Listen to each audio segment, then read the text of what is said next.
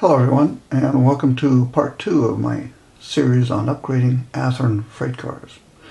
The last and first episode we changed these trucks over to Kadee sprung type trucks.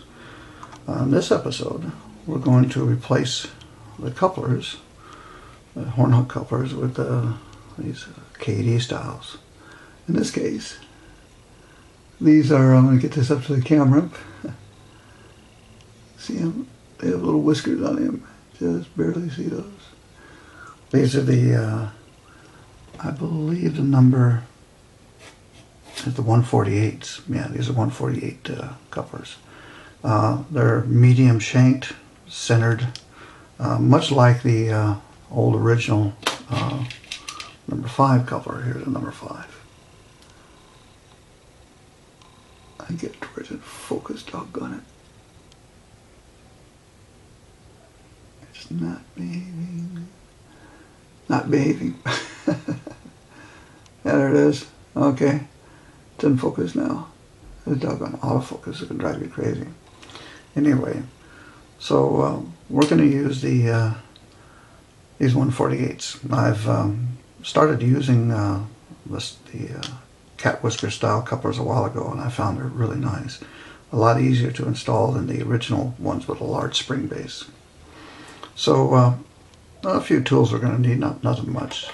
A couple of jeweler screwdrivers work, like these two here. One large one and one medium sized. And we just might need a pair of long nose. We're especially going to need these when we go to adjusting the trip pins. And speaking of trip pins, having a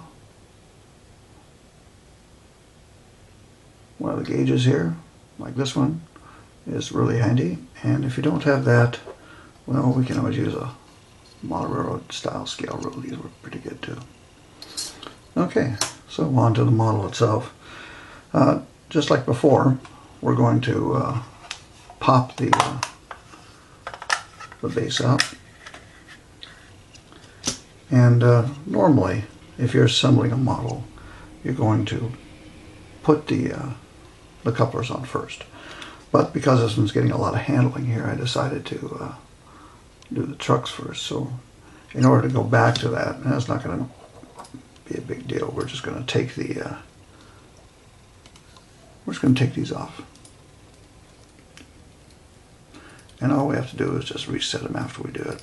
And I'll probably do that off camera, so you don't have to watch me sit there and play with the screws on these. I'll just screw them down and then adjust them real quick. Okay. The trucks are off, and we'll separate this. Okay. Now getting these off, I'm going to try to shine this so you can see that clip. And you just get in there, get your little screwdriver up underneath it, give it a little gentle pry, and it pulls off to the side. Do the same on the other side.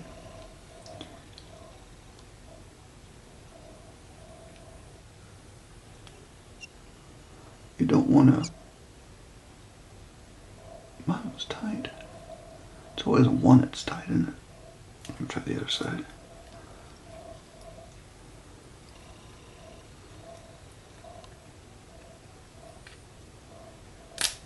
Wow. That thing's on scary tight. I wonder why. Oh, there it goes. It's nice it's on really good and tight. That's helpful, but it'll be a pain in the behind. Just be careful you don't punch yourself. Well, we can put these old horn hook style over here, and then we can grab our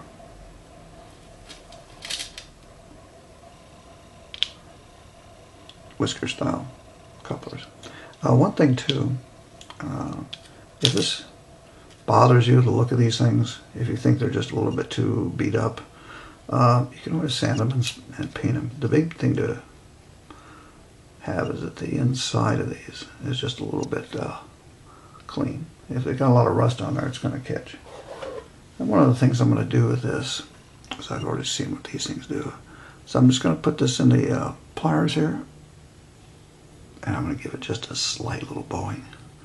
Nothing big, just enough to bring it up. And that's so that there's no wobble in the coupler. Okay. Alright, so now we're going to set this guy on here. Make sure it's right side up. That means the pin's on the same side as the details. And then we're going to put this on. I'm looking over the camera, so hopefully I'm not going to mess up too much here. I think that's it. Right there, yeah, that looks like about it.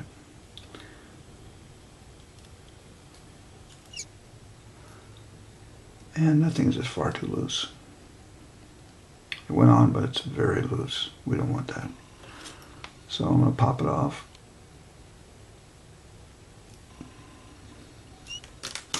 And I'm kind of glad it's loose because that's a common problem with these. So what we're going to do is we're going to grab a hold of this and bend it inward. Just a little bit, not that much. Just enough so that it's pretty much vertical. And I'm just kind of going by feel on these, but I'll look at them. Yeah, that should be good. Let's see if that's good now. All right.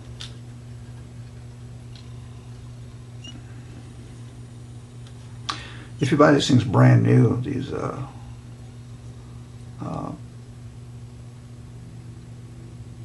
housing couplers, these coupler housing shelves, they are usually real tight when you get them brand new. And oh yeah, that's nice and tight. Look at that. Beautiful. No slop, no nothing. Excellent. Okay, now we'll go to the other one. Yeah, the ones you buy brand new are pretty tight. They don't have to be adjusted. And these, once you take them off a model and you put them on once or twice, they tend to expand just a bit. So, okay, those look pretty straight. You want to just bend in just slightly, just a little bit. And once you do, get them like that, it should give you all the grip you need to hold your coupler in place. Okay, it's lined up there. Should be good.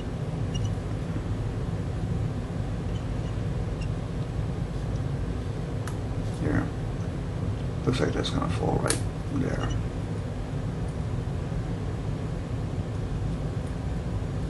Okay, give your couplers a little wiggle. Okay, check them, make sure that they're nice and loose and not sticking anywhere. And this appears to be perfect. Now, we just put it back together.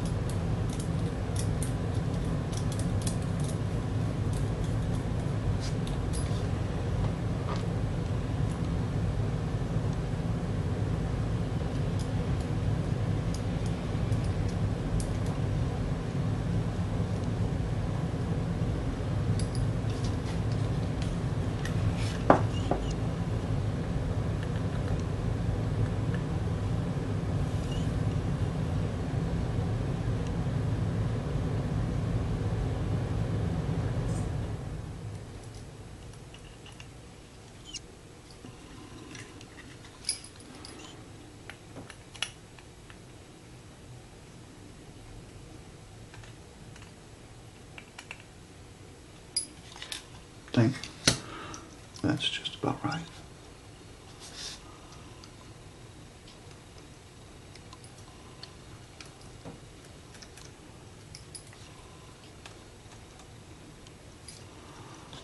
Okay, now I'm going to put the cover on, and we're going to go place this thing on the layout and see how it lines up with everything.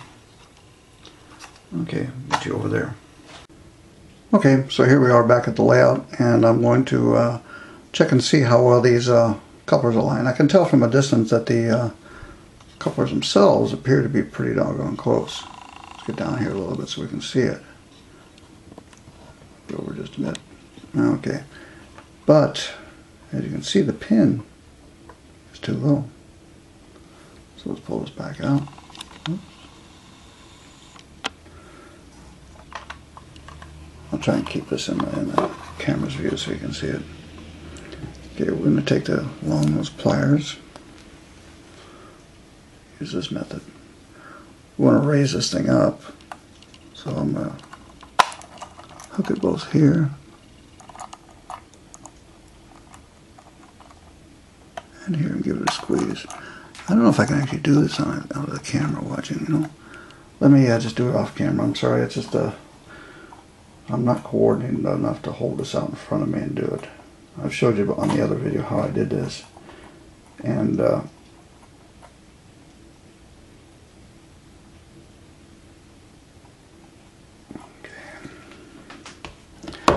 right.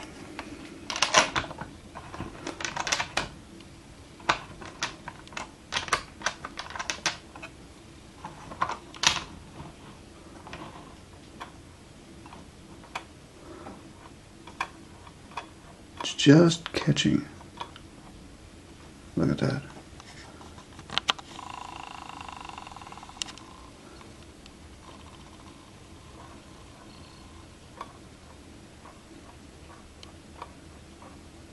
Just catching the slightest little bit, and that's probably not a bad thing, but unfortunately I'm somewhat of a perfectionist when it comes to these trucks and couplers. I always like them to be perfect, because I found out the hard way that the slightest little bit of error on your part can mean the difference between running smoothly and derailments. Okay. See how that looks.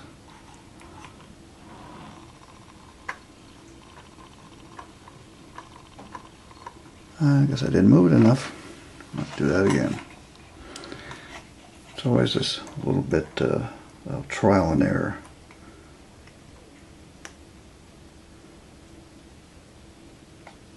That should do it. That's on the move. And it's something that will come with experience. The more you do it, the easier it gets. Now look at that, nice and smooth. Let's check the other side. With any luck, it'll be close. I'm not a firm believer in luck when it comes to these though. Ooh. Let's get in there, take a look. Yeah, look at that. How do you like that? Straight out of the box and it fits.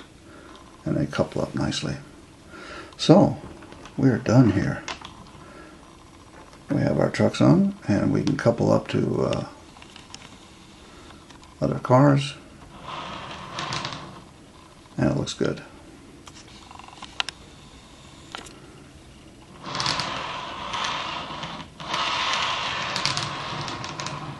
Yeah, it looks pretty good. I'll put this back down for this side again.